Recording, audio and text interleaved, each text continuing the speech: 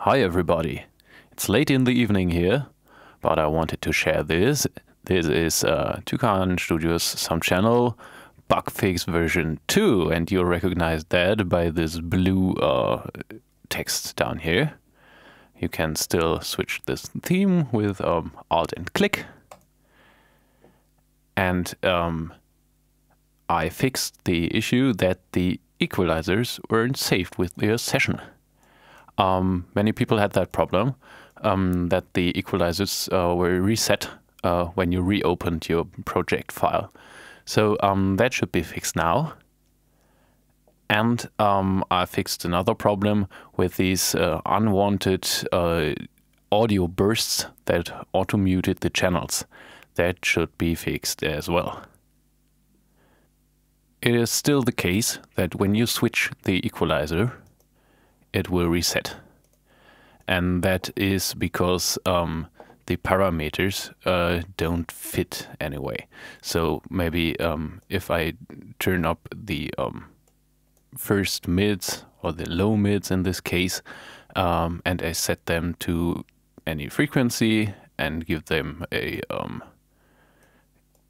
bandwidth, and now I go to another equalizer, then the frequency could be given but not the bandwidth, and so that wouldn't make sense to not reset the equalizers.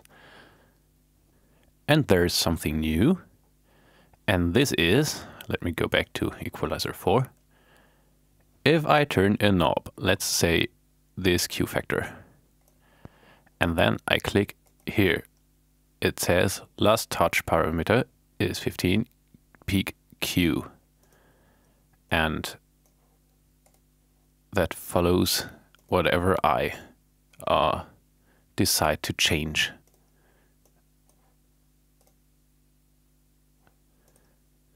So now you know which knob is which parameter of the plugin. And now some things that are in, let me say, experimental state.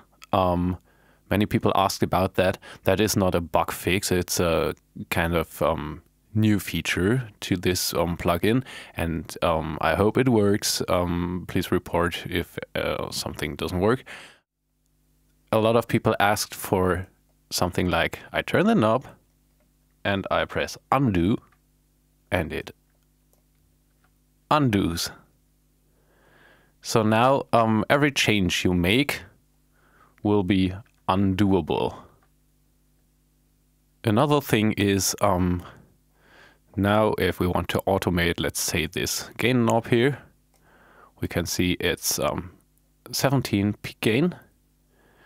So I put that in the track envelope, 17 peak gain. And you see my track envelope here. So now let's arm that. So now it's armed. Let's go to right. And now I can automate my knob.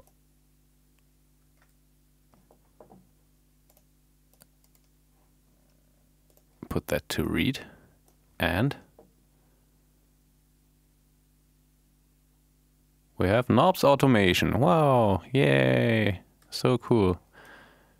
So now I hope undo points are written correctly and the automation works correctly, and it gives you the right information on the last touch parameter. Another feature that some of you might have missed is if you have a stereo channel, you can click the VO meter and then it goes to stereo mode. So you have the mode that is known from the other plugins as 2-needle mode. So you have the black and the red needle for left and right channel. And now let me spend some words on the frequently asked question, why the high shelf only goes up to 6K in this mode, and in other modes even less. Let me show you something in this real-time EQ curve analyzer thing. I turn a knob on the analog mixer I have here before me.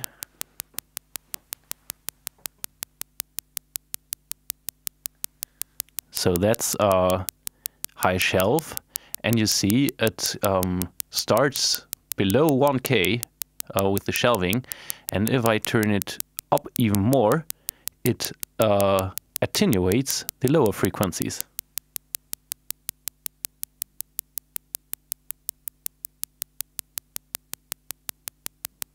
And now let me deactivate this rear insert so we have the straight line here.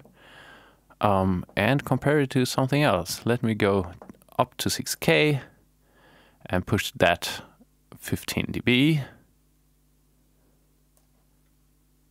So what you see is it goes up and has the point of 3 dB crossing at 5K. And then it goes up even more. And if I change that, it starts rising earlier, or it starts rising later. So here we have the 3 dB crossing at about 7.5K, and that's very high. So that really depends on the settings you do here. And here I have a screenshot from another plugin that is not made by me. It's a UID plugin, and I put that to 16 kilohertz and turned the high shelf all the way up, and you see it starts rising below the 1K, just as the Soundcraft console I have here, and it has its 3 dB point at 2K. So you see that these given frequencies here are not so much saying about how the equalizer curve actually is. I can hit play here. You see me playing with that knobs there.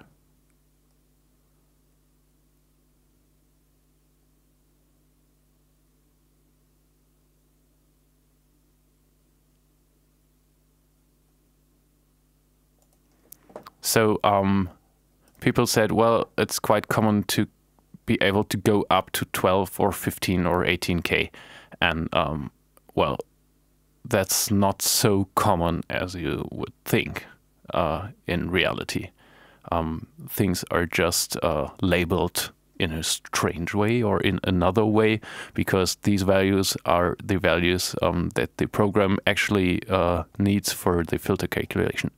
So the filter should be very usable and very okay in that way. That's it for today.